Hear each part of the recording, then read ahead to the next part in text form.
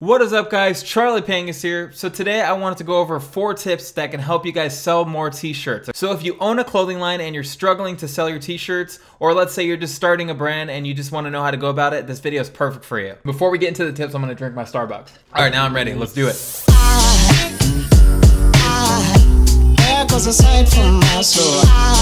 Tip number 1, it may seem like common sense, but I promise you a lot of people don't think about it. So tip number 1 is know your audience. If you don't know your audience, you cannot sell shirts to that audience that you don't know, right? So it's always good to do your research. Now, when I owned a clothing line, I was targeting skateboarding people. So people that loved skateboarding and that were skateboarders. And that seemed to work really well because I would follow other brands' followers, let's say on Instagram. I would go to like Thrasher Magazine's Instagram and follow all those people, and those people were already interested in that type of clothing. So it was really easy for me to get sales off that Thrasher Magazine's Instagram page because all those fans of Thrasher were interested in my brand because of the style I was going for. So it's really important to know who you're targeting. So, and that's not always easy. You know, you have to really think about what your brand's going to be about, what's the style and everything like that. There's a lot that goes into it, but I promise you, if you guys focus more on who your audience is and cater to that audience, I promise you, you will sell more. Easy. Tip number 2, this is the most important tip for me because this is something that personally has helped my clothing line that I owned in the past, and that is developing a message. So what's your brand about? Do you have anything that's specific to your brand? Like, let me give you guys an example real quick.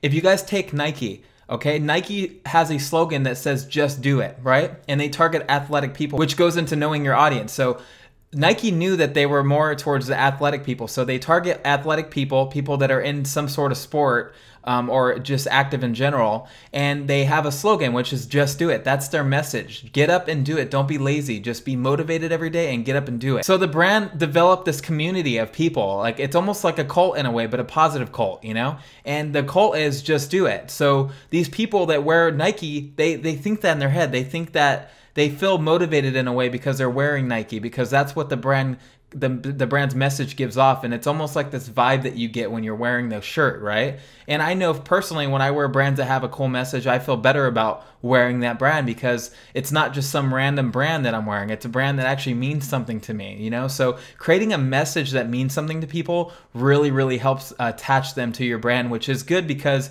it creates repeat customers. And anytime you sell your clothes in a store or online, when people see it, they're gonna know your message and they're automatically gonna think about buying one of your items now because of that message. So very, very important, guys. That was tip number 2. Tip number 3 is don't make a bunch of shitty designs, okay? Simply just don't do it. Don't make a bunch of designs that are super shitty, that are just gonna be online for years and years without anybody buying them, because the truth is, nobody wants a shitty design, okay? Very few people are gonna buy a shitty design. And let me explain why I'm saying this. It sounds kind of mean, right?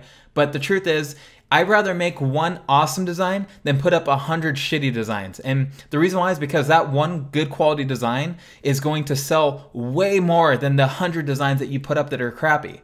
So you just got to make sure you're putting up quality versus quantity. And I've said that in my other 10 tips to starting a clothing line video, but it's true. You want to focus on quality. Don't focus on quantity, okay? My girlfriend's in the background. So one thing that my girlfriend just brought to my attention, which is great, and it's something that I forgot to mention. When you have one good quality design and you mix it with a bunch of shitty designs, people are gonna have a really, really hard time finding that good quality design, which means you're gonna lack on sales now because you mixed it with all those shitty designs. So just focus on building a quality brand, guys. Focus on building quality designs, even if you have to hire a top of the line designer to do that for you. If you can't do it, that's fine. Accept it and just move on and hire a badass designer that can design your merch for you. I promise you, you're gonna be a lot more successful that way. I know that I started off making a bunch of random designs that didn't sell at all, and then I started focusing more on designs that had a message and actually I took more time on, and they sold immediately. So definitely a good helpful tip for you guys. So tip number 4 is common sense, but a lot of people forget to do this or even think about doing it, but it is very, very important. Probably one of the most important things I mentioned today.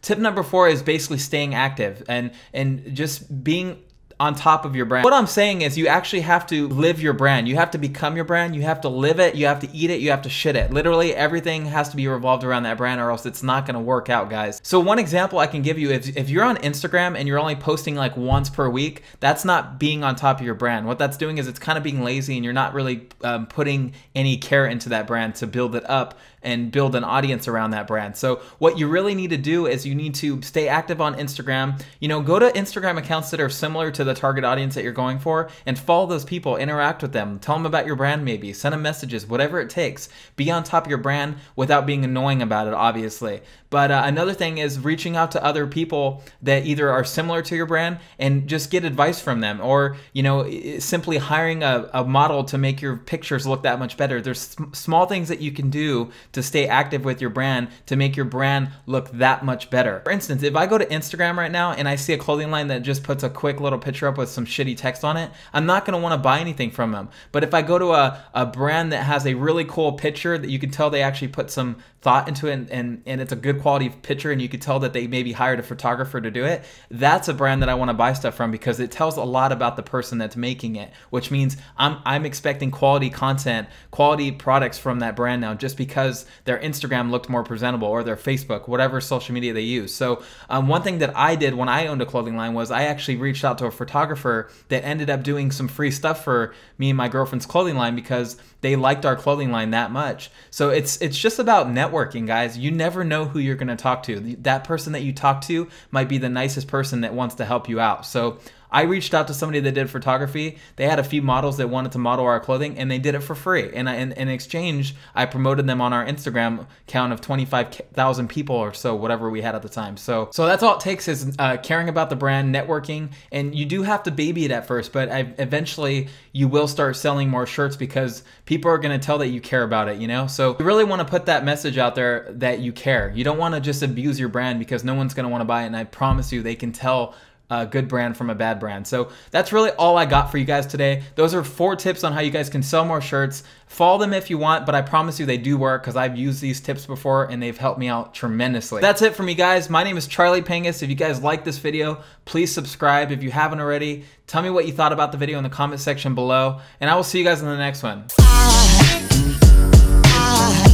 There goes a sight from my soul.